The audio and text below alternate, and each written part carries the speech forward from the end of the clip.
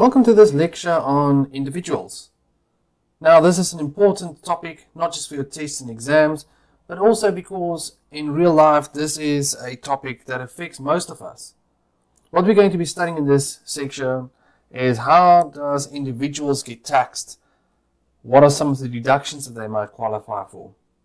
So, for example, if we have, this is a simple example, Miss A earns 40,000 rands per month from her employer.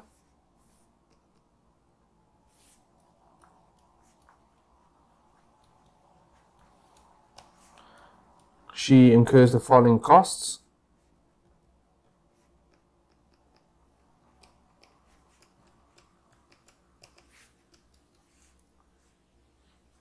Taxi fares, lunch, let's maybe say home office expenses.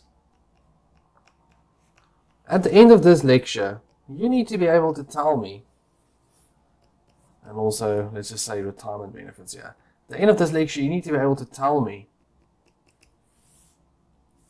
can she claim deductions for these things?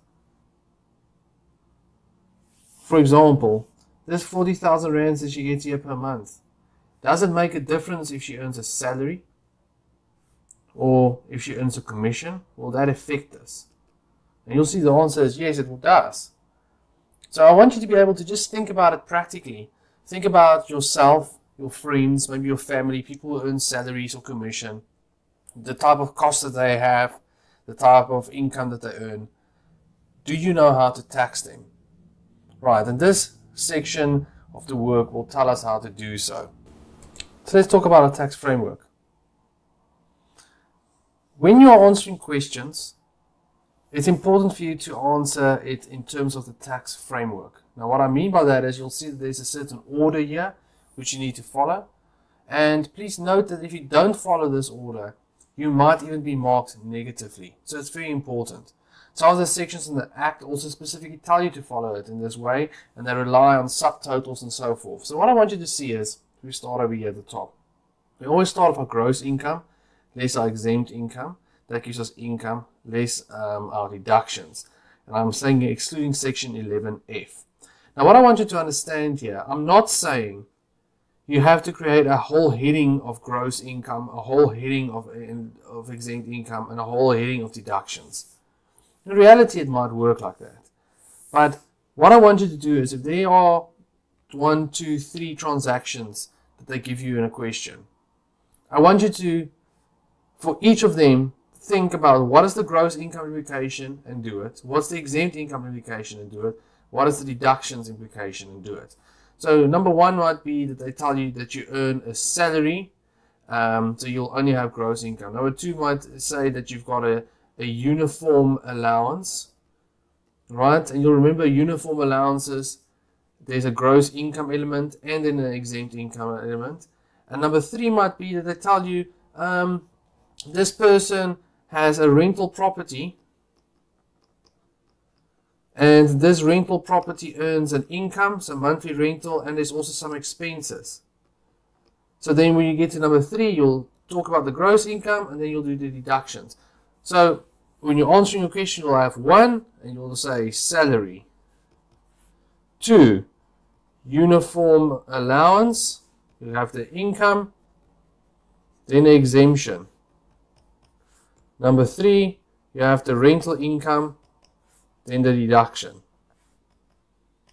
So I want you to see this salary, uniform allowance, and rental are all gross income amounts, basically what we see over there.